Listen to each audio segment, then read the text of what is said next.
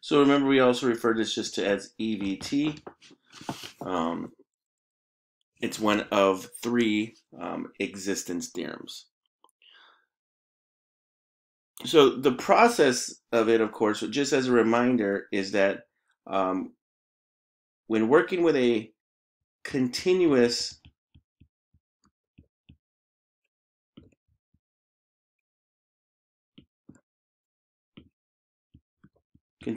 closed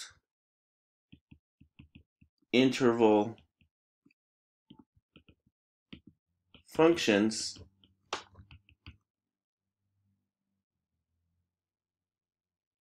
must have an absolute max and min at either the critical points. I'll put an S because there might be none, or one, or two, or more, or endpoints.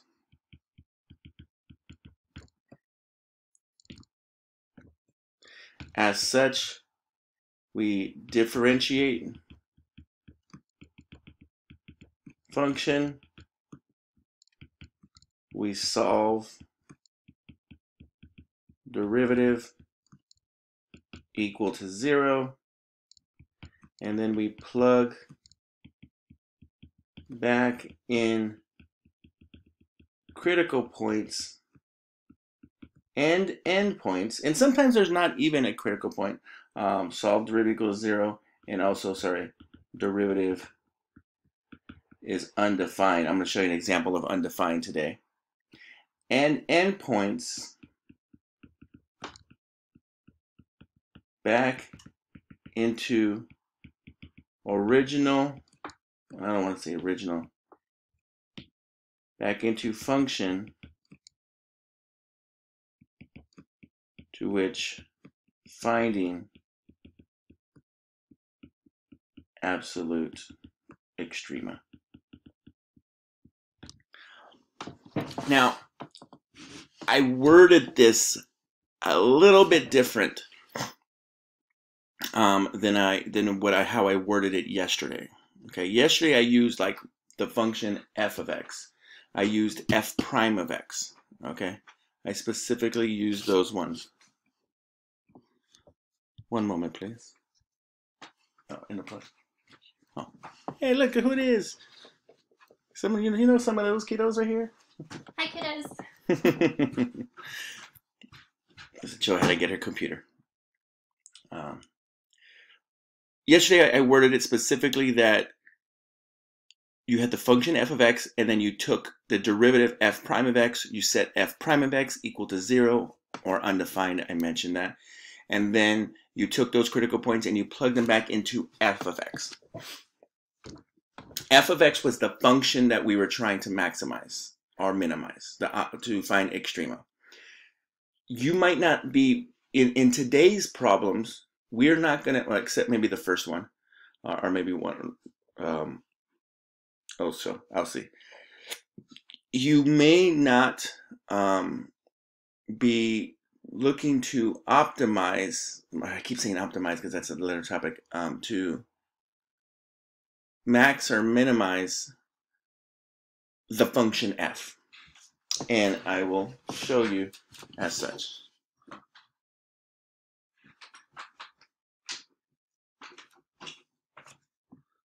It's in the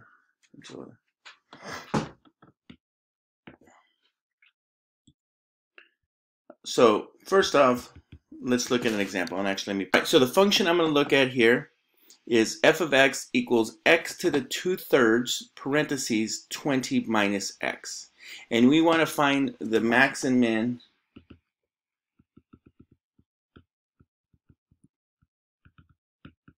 for f of x. And of course, justify. So we start this process the same. What do? Somebody.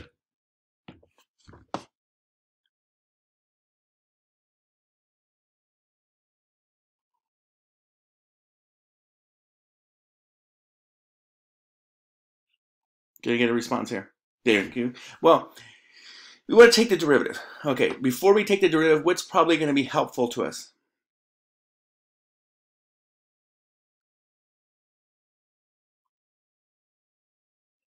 So I hope everybody is in agreement with my, and when I say yes, I'm referring to like private chats. Feel free, like I say, to if you don't want me to call out your name or and to give you the credit or non-credit, feel free to send me a direct message always.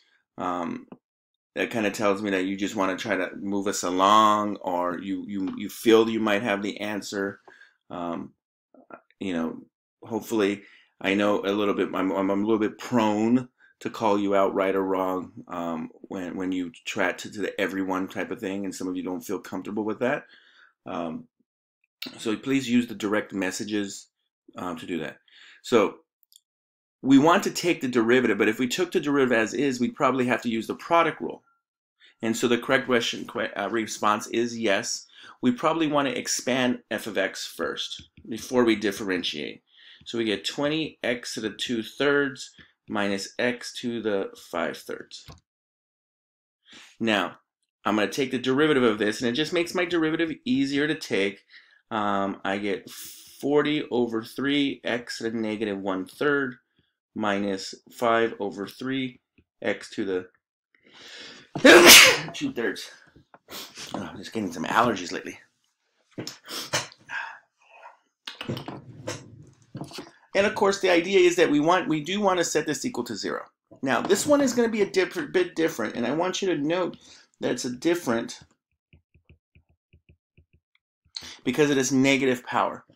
And it also has fractional powers. So the question is, how do I do this? Well, whenever I have negative powers, I always want to make things into a single fraction, okay?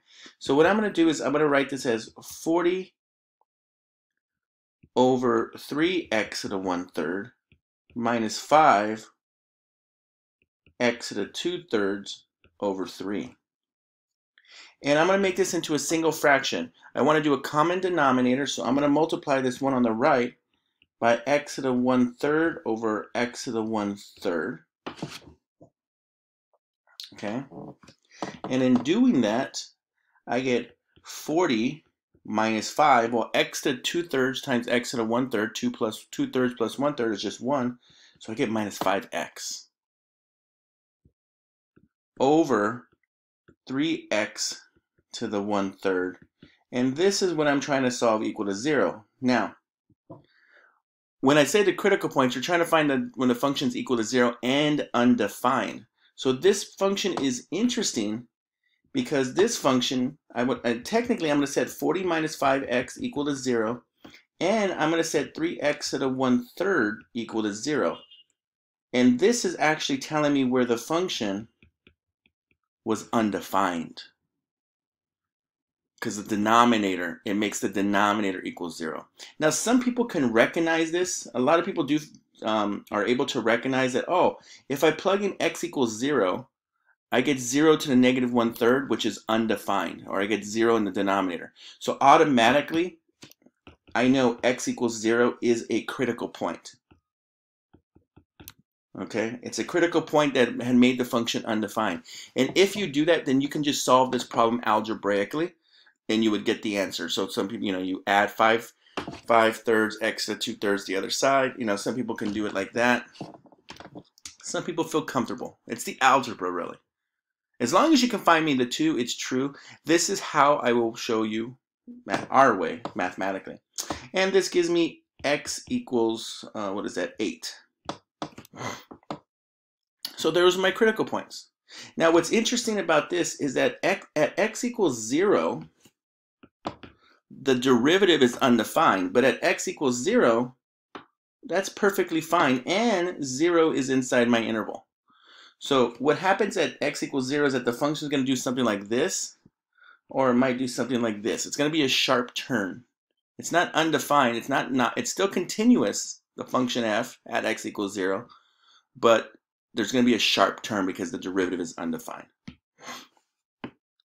Once you've done that, the process is always the same to finish it off. I'm going to find f of -1. I'm going to find f of 0. I'm going to find f of 8, and I'm going to find f of 20 because mine was -1 to 20. Remember, this is a justification. It's also what we refer to as the candidate's test. So if you hear me say candidate's test, or you want to refer to it as what you're doing, it's technically, in calculus, we identify that as the candidate's test. Now, feel free to utilize your calculator. We're plugging into the one on top. If I plug in -1, I get 1 times 21. So I get 21. -1 to the 2/3 would be -1. Also, I get -21. No, positive. -1 to the 2/3 would be +1. I'm trying to do this in my head. And there we go. I get that. When I plug in 0, okay, that's easy. I just get 0. When I plug in 20, I also get 0. And when I plug in 8, and I get 2 squared, I get 4 times 12, I get 48.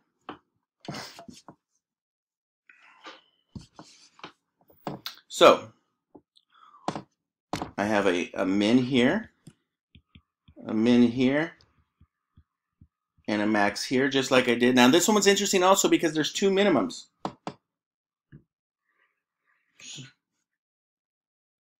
So I have an absolute minimum of 0 at x equals 0 and x equals 20. Now, if you said you have absolute minimum, now it depends on what the question's asking. If it asks for the coordinate, if it asks for the x values, if it asks for the min, there's the question itself might be worded, it might be a multiple choice question. And I have an absolute max of 48 that occurs at x equals 8.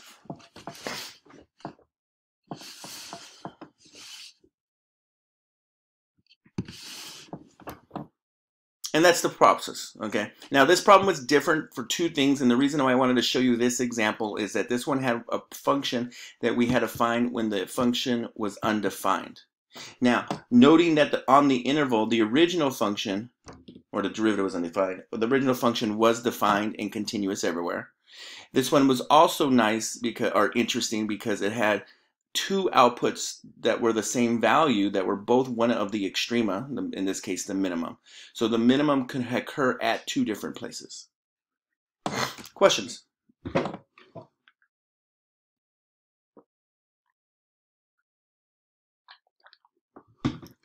Get some coffee in me.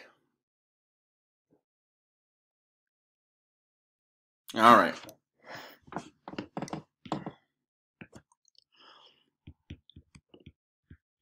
You may be asked to find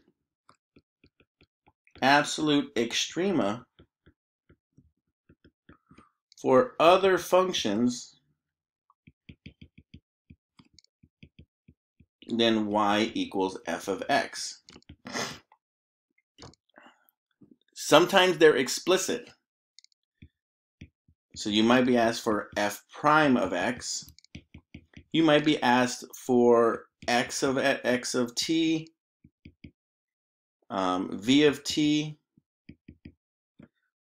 or a of t, more specifically. Now,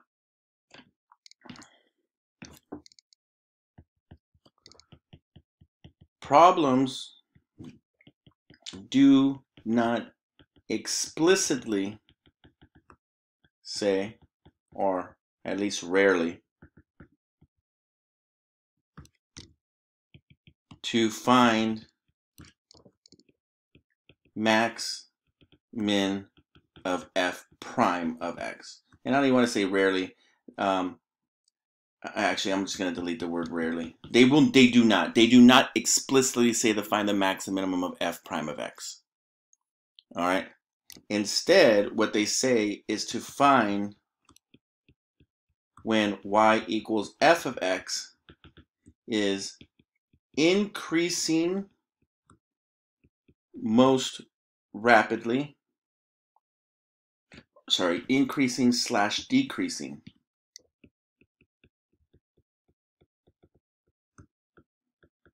most rapidly. Max, min of f prime of x. So you might see a problem that starts out by saying find the max and min of the function. That's part A. And then part B says find the x values, or find the x values where the function is increasing most rapidly. That means it's only asking for the absolute maximum.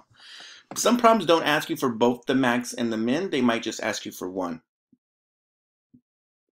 So what that means is that the function f prime of x is yours.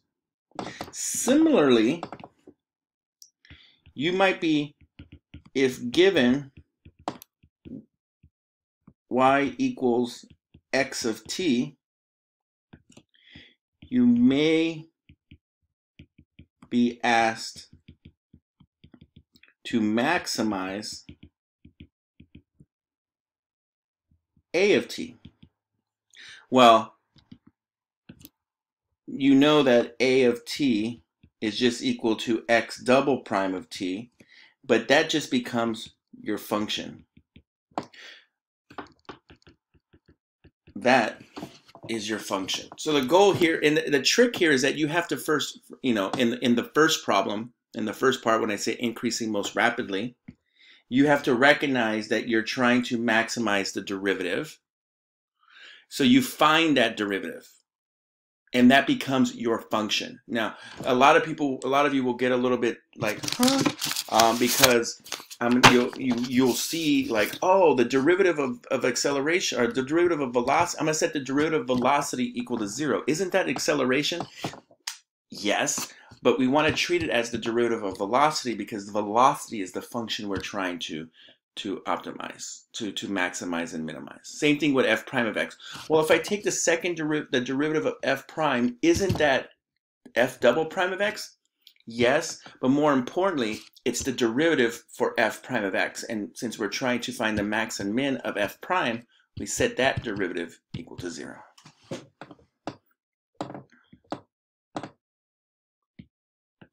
Let's take a look at the example from yesterday.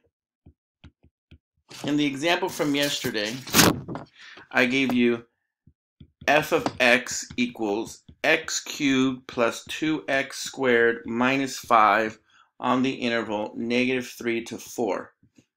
And in yesterday's problem, I asked you to find the max and the minimum of f of x. But in this question, we want to find the x value when f of x is decreasing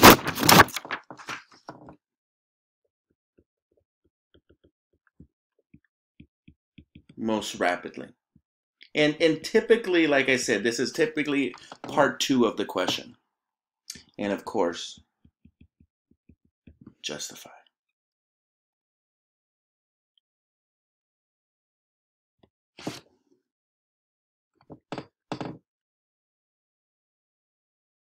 All right, so when I read this part right here, decreasing most rapidly, that tells me that I'm trying to find the minimum. I'm trying to find the minimum of f prime of x. This is a notation that we can use. It tells us what we're trying to do. So this problem is asking me to find the minimum of f prime of x. So that means I have to first find f prime of x, which is like step 0. And then I take the derivative of that function and set it equal to 0. I take the derivative of the derivative and set that equal to 0. And then I plug it back into the derivative. I know it sounds complicated, but the process, if you just stay with the course, or stay the course, it should be okay. So we found f prime of x yesterday. 3x squared plus 4x. We do not need to set that equal to 0. Yesterday's problem we did. Now, what do I do? We look at the factor. No, I just said that we don't do that. I just said we do not set that equal to 0. And that's all that factoring would do for us. What do I do now?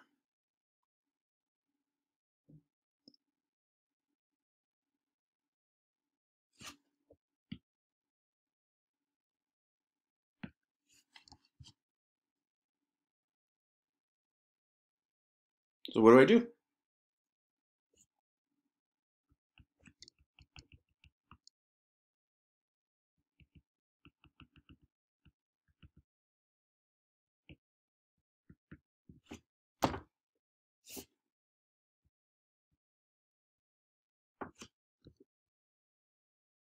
No, I just said that we do not set this equal to 0. That's literally the last words I had said before I asked you. Didn't you say take the derivative of the derivative? Yeah, we take the derivative of the derivative. We take the derivative of this function. We're not trying to maximize f of x or minimize f of x, so we're not going to set its derivative equal to 0. We're going to set the derivative of our function. Now, technically, and I do see some students do this, some students will say, well, I'm just going to call this g of x. That's my new function. And I'm going to set the derivative of g of x equal to 0. That's basically what we're doing. That's our function. So I'm going to find the second derivative, which is cx plus 4. And what am I going to do now? Equal it to 0. Equal that to 0. Perfect. And that gives me x equals negative 2/3 once I simplify. Okay. Next step. Put it back into the first derivative? Correct. But you're missing something.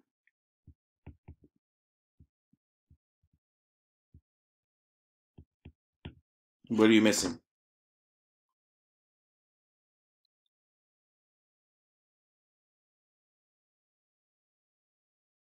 So if Rita got it nailed it, she plugged negative 2/3 back into the derivative f prime.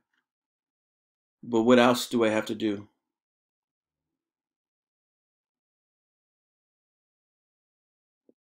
Remember, I need the justification.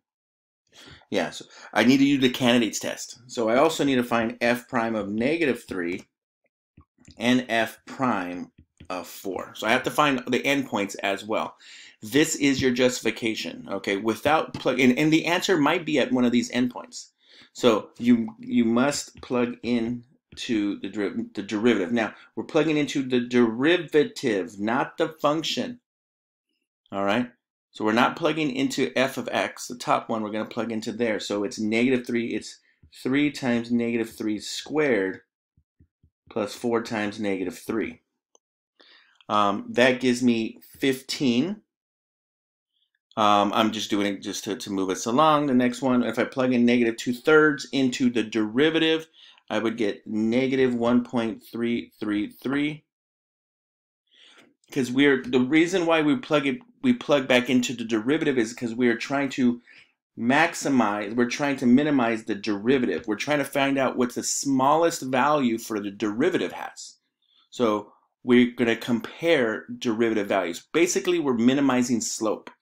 So we want to find when it has the smallest slope, or most negative at least, or slope. Because that's what we're trying to find. We are not trying to find the function value. We don't care about the function value. We care about the slope value. If I plug in f prime of 4, we get 64. There is the min right here. So there is the function f of x is decreasing most rapidly at x equals negative 2/3, because this question asked me for the x value, and there's my answer. This was my justification, and I am set. So we're plugging back into the derivative because the derivative was the function we are trying to optimize. Now, like I said, if you wanted to call that g of x, then you would have said g prime of x equal to 0, which would have given you x equals negative 2/3, and then you plug back into g of x. The wording of the question is saying that you want to find the steepest negative slope. So you want to find when the slope is the smallest, not the largest. So it's a question about extrema for the slope.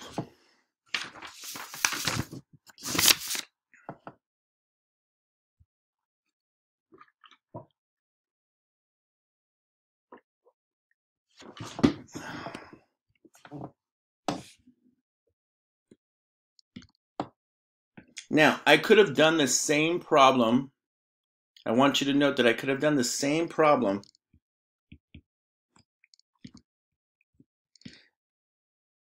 and actually let me, in this example, x of t is x to the fourth plus 3x squared minus 2x plus 7. All right. I want you to find when acceleration, find the maximum, oh sorry, in this interval, ooh.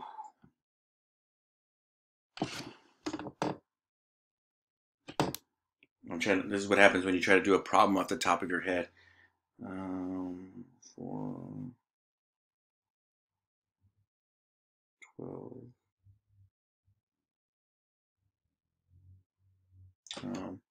I'm going to change this to a minus.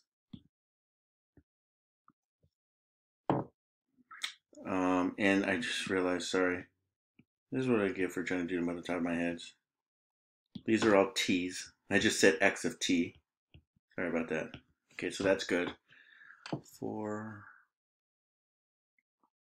12. Oh, and that's a cubed. So sorry.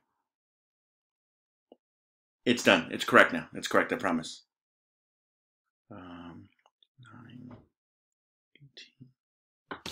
18, 4.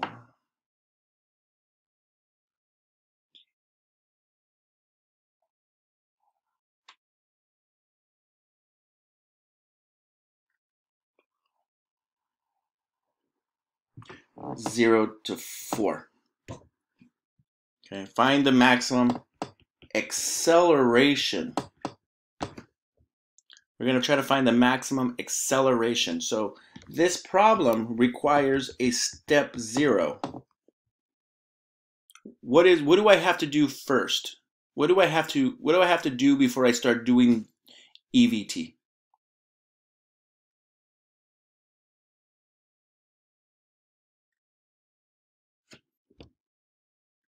Before I start applying the properties and processes of EVT, I must first do something, a step 0. When we did a step 0 over here.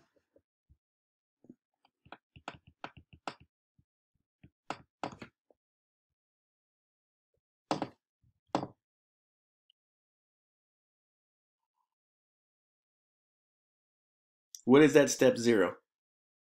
Find the derivative. More specifically, you're correct, but I want to word it differently. And I want to know what my goal is for in step 0. And to accomplish that goal, we'll have to take a derivative, and as was noted, another derivative. I'll just wait. I need to find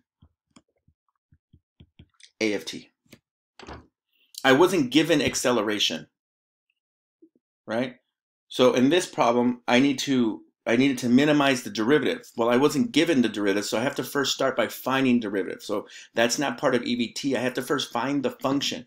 I was given the information I needed to be able to find A of t. And we know that A of t is equal to x double prime of t, the second derivative of position. So I'm going to find x prime of t, 4t cubed. I think you're all solid on terms of taking a derivative of a polynomial. minus 9t squared minus 2. I'm going to find the second derivative, x double prime of t equals 12t squared minus 18t. Now, that is acceleration.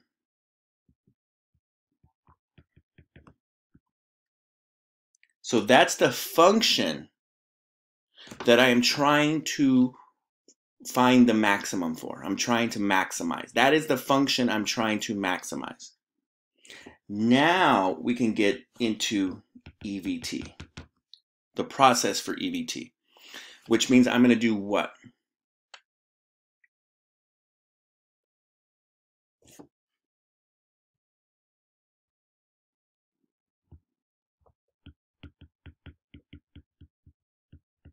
That's the EVT process, okay?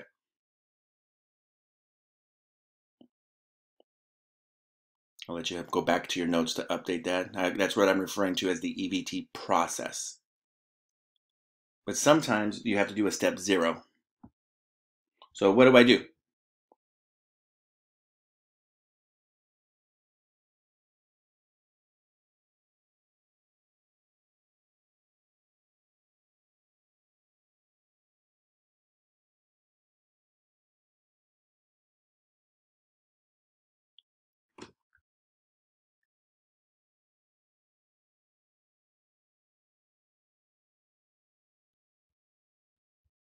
What's the first process? What's the first step of the EVT process?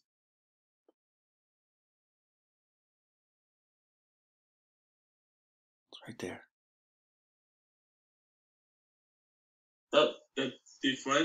Differentiate. I'm going to take the derivative. All right, so I'm going to take the derivative of what? Of the maximum, the acceleration. Acceleration, perfect, yes. So I'm going to find a prime of t. Okay, I'm going to find a prime of t, which is technically the third derivative of the original function I was given. And that's where a lot of the complicated, like, I'm saying the third derivative equals, it's okay. You're just, the function that we want to work with is the second derivative, which is called acceleration. And now in the EVT process, I'm going to take the derivative of that function, a of t. So a prime of t is 24t minus 18. And what am I going to do? Now, Ariana. Now we say equal 0. Now we set that equal to 0.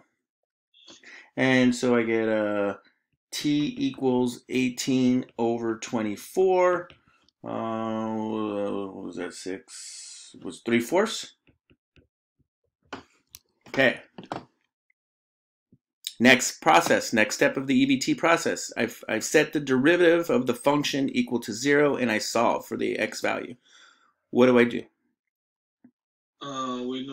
We use the linear equation and change the t for the number. For which function? 3/4. For which function? 3/4 is not a function.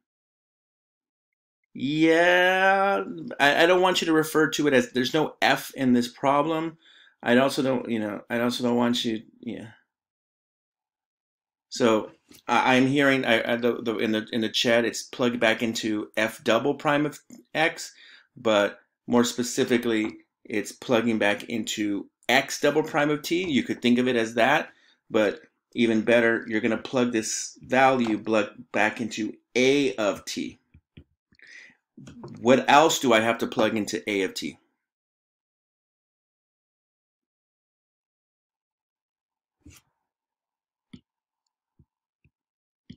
Zero and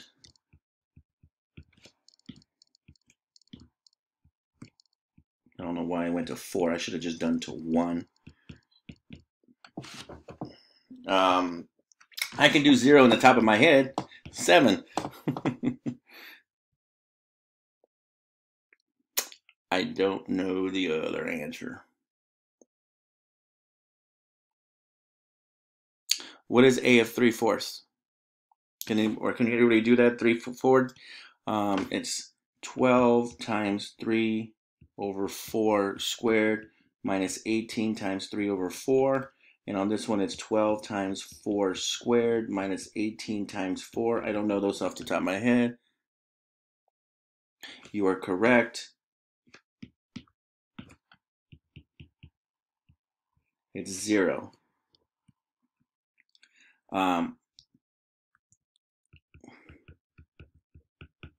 Be careful. All right. So what I did, and I would have probably realized it after a little bit because I've done problems and an alarm would have gone off in my head 9 times out of 10. And when I do a mistake, an alarm goes off and I catch my mistake as I'm working in it. I plugged it and I looked back to the original function, which was a bad G. I'm plugging 0 into this function. And sometimes that's why showing the work like this, by doing this, I would have realized because I was showing that I get 0. So thank you. What do I get for the other values? What's up? Negative 6.75. Negative 6.75. It shouldn't be, and that's it. It doesn't really matter in terms. I'm not trying to find the y value. Is that the accurate to 3 decimal places? No, it's the another is 120. All right. So if you wrote negative 6.75 and that was our final answer, and that was going to be the correct value, you would have gotten 0 credit. All right. Remember, in AP Calculus, if you're getting decimals, you have to have 3 decimal places, or you get no credit for your answer. What happens when we plug in 4? It's going to be a gigantic. 120. It's going to be a gigantic number. I know 120. Oh, because it's minus 18 times 4. Minus 18 times 4, yeah. Okay, I thought it was like plus. I was like, it should be a lot bigger, but yes. All right, so what's the maximum? 120. Absolute maximum of 120. Didn't ask me for the, and I could say at x equals 4.